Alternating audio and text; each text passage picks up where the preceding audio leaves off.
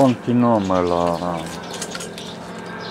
albina online cu primul stup care a fost finalizat.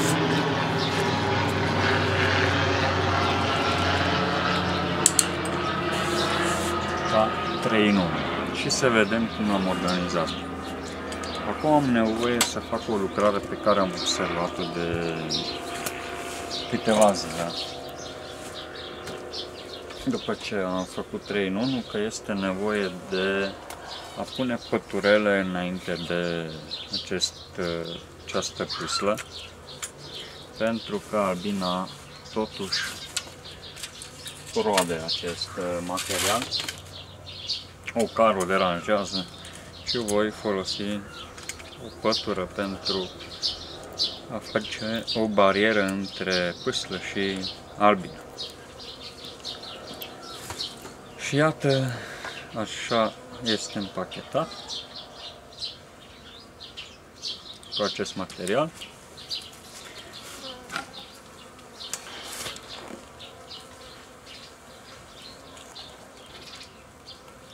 Aici avem albinuțele pe 4 rame. Stau foarte bine aici. Acum le deranjez un pic, dar voi reveni. Deci aici am primul.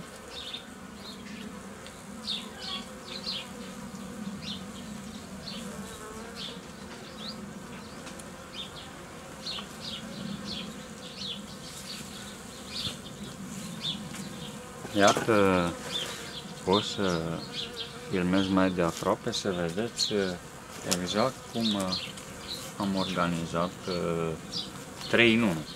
Deci o să vin să iau camera mai de aproape.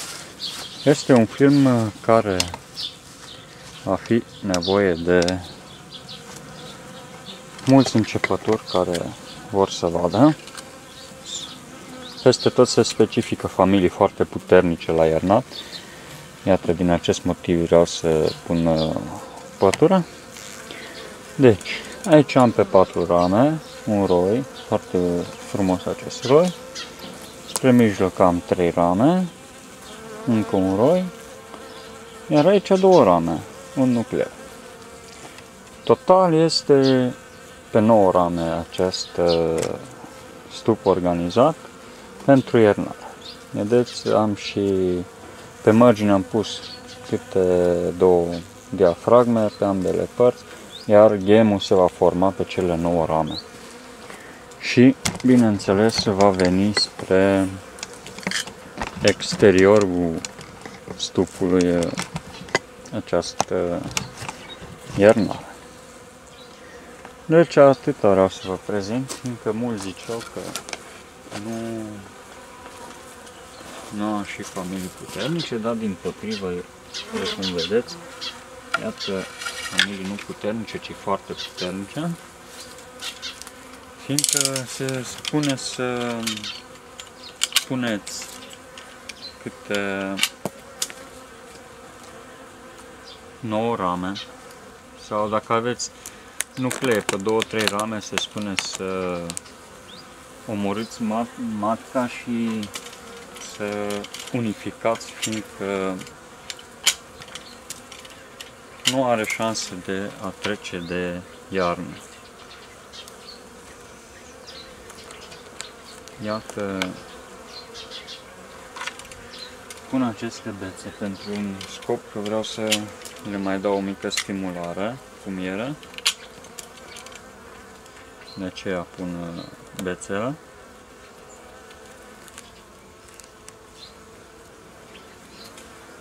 Le voi da mai pe seară, un pic, câte o lingură de mâncare. Tratamentul antivarroa s-a făcut.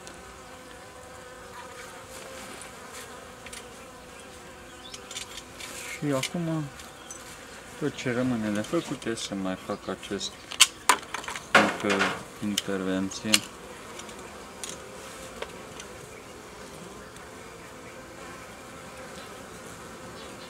ele vor ierna astfel. Este tot o idee de domnul profesor, dar n-am mai pus-o în aplicare.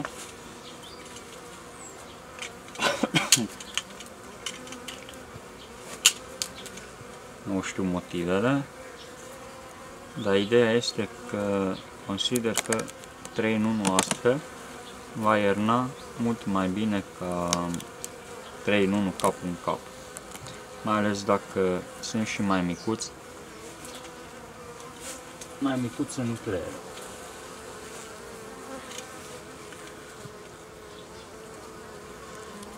Această lucrare trebuie să fac la toți. Mâncarea au suficientă, am junglat cu ramele pentru a putea face și ouă și pentru a le asigura o cantitate anume de hrană.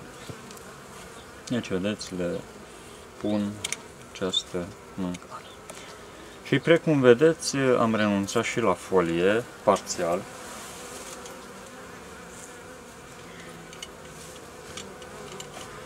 Zic parțial, fiindcă albina va avea contact cu o pătură deasupra.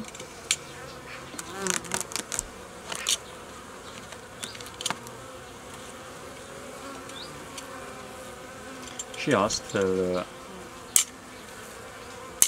va ierna foarte bine.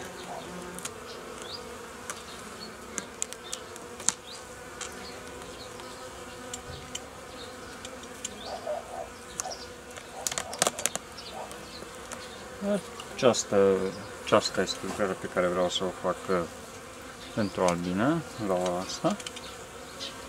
Și iată cum va fi împachetat simplu.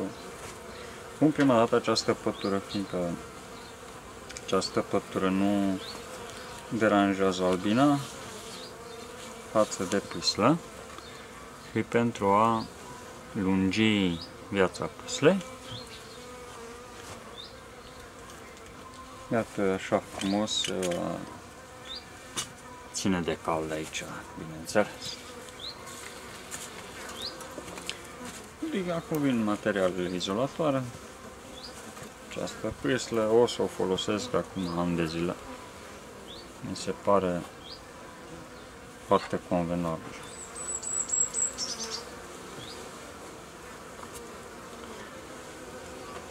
Așa.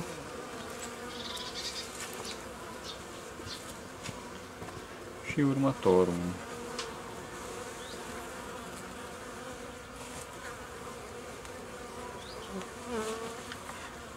Acesta este pachetajul cu care vor intra în iarnă.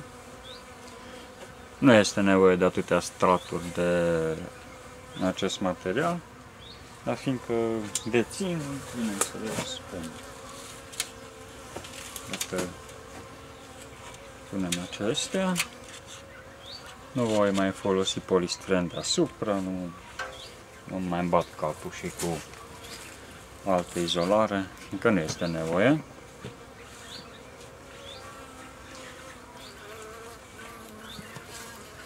Iată, asta este Iernarea, pregătirea pentru iernă. Voi continua la un alt stup. Acesta este 3 în 1 pe 9 rame. Deci toate cele 3 formează 9 rame de albină, destul de înghesuită. Voi continua la un alt stup ca să vedeți. Am 2 în 1 unde vor veni nuclee în laterale. Voi pune nucleele în laterale pentru ca se poate să se apere destul de bine și să aibă căldură. Ce să mai spun. Continuăm la următorul film. Mai bine.